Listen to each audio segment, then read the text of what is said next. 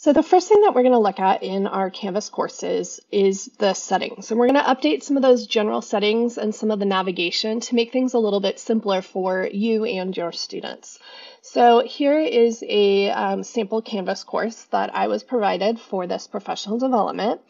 And once you are in your course, and just kind of as an update or as a side note, when you first get into Canvas, you are going to see what is called your dashboard. And so it kind of looks like a gauge in a car.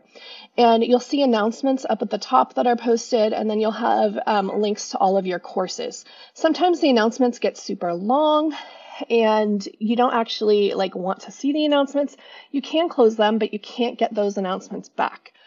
But I like to see my courses here. You can also navigate to your courses over here on the left by choosing courses, and then you have a link here to see past courses. You go to all courses and you can find past enrollment courses from previous years. So I'm going to go into the Counselor PD, and I want to change up this navigation on the left-hand side of my screen. And you will notice that some of these have little eyeballs that are crossed out, and it says that there's no content here, so it's not visible to students yet. So this announcements, assignments, they're actually something that students would be able to see if you had things posted in them. And then there are going to be some that have an eyeball that you want specifically hidden. You don't want students to ever see that. And so to do this, to organize this navigation, you're going to go down to Settings, down at the bottom of this big long list. And then you're going to go to Navigation.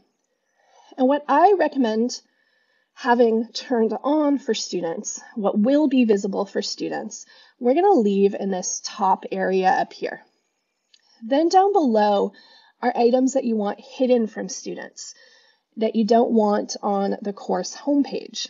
So there are a huge amount of tools. Up here, you really don't need most of them. I would definitely have announcements left on up at the top. Assignments, it's up to you, and we'll talk about that. I'm going to leave assignments on for right now, but you may decide you want assignments turned off later because you're utilizing modules.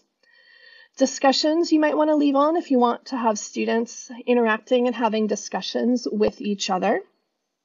Grades, you're not going to have any grades for this course.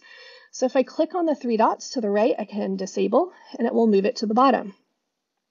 People allows you to see all of the students in the course. It also allows other students to see other students in your course. So I like to turn this off in my classes. You will still be able to access people, but your students will not see it. So I'm going to disable that. I'm going to leave pages. I'm going to get rid of files, syllabus, outcomes. Basically, I'm getting rid of most of everything here. I am leaving modules. I'm going to get rid of quizzes, conferences, collaborations, chat. You do not want students to chat with each other when they're in here because it gives them basically a free unsupervised chat room. I am turning pretty much everything else off. You could also drag it and move it down to the bottom, which might be quicker. So what I'm leaving is announcements, assignments, discussions is a maybe, pages is a yes, syllabus is a yes, or sorry, syllabus is a no, modules is a yes. Now, I like to place my assignments in modules, so I personally turn assignments off. So you're going to see that as we're going today, but you could always go back and change this. What you do need to make sure that you do is go all the way down to the bottom and say Save.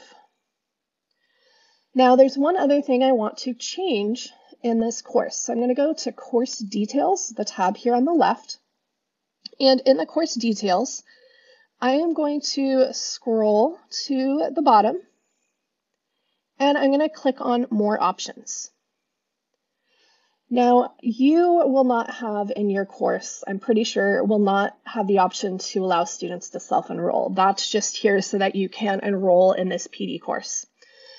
But, so you're not going to have add a join course link. But what I would change is I would want you to have your notifications or your announcements that you create show up on your homepage. So I'm going to turn that on, and you can choose how many you want listed on your homepage.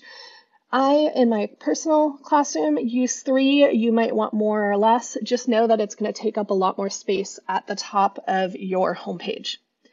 Now, if I have discussions for my students, do you want them to attach files? Sure. Do you want students to create their own discussion topics? That's something to think about. I don't necessarily trust my students to create their own discussion topics because who knows what they're going to do. So I turn that off. I do allow students to edit or delete their post if I do have a discussion going, but I do not let my students organize their own groups in the class. You're not going to have them be really doing group assignments, so I would have that turned off.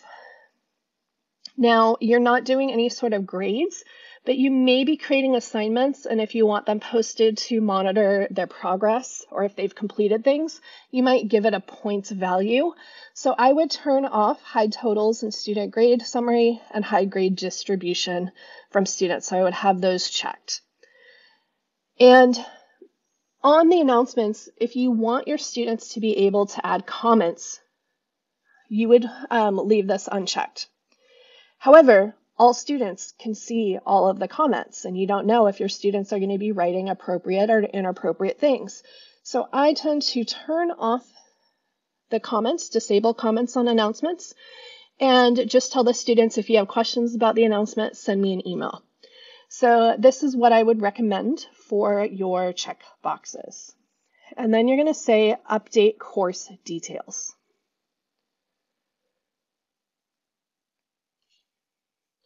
Then I'm going to go back over here on the left to home to go back to my course homepage.